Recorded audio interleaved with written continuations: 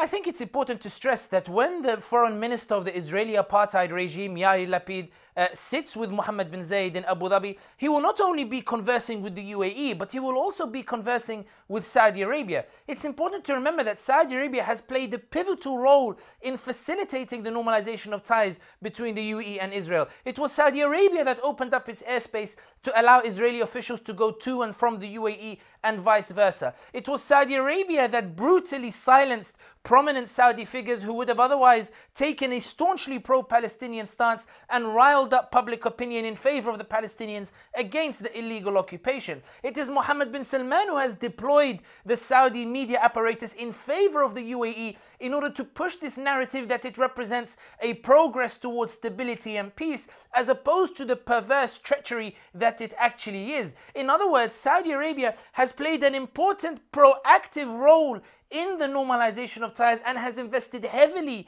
in ensuring that normalization of ties succeeds, so much so that even during Israeli aggression against the Palestinians, Saudi commentators and Saudi media were blaming the Palestinians for the escalation and not the Israelis who embarked with the provocations that included the storming of the Holy Mosque in Al-Aqsa. And this is why, while Saudi Arabia is unable to normalize officially as a result of the potential backlash that it will receive from the Muslim world, the UAE acts as the facilitator, as the interlocutor, as the mediator between Israel and Saudi Arabia, as the facilitator of dialogue between Saudi Arabia and between the Israelis. And it's important to remember that this visit by the foreign minister of the Israeli apartheid regime comes on the same day that the occupation begins to demolish homes in Salman, as it seeks to establish a tourist attraction, a theme park and the likes, at the expense of the Palestinians who have been ousted from their homes. And Yair Lapid will be expecting UAE and Saudi Arabia to continue to push this narrative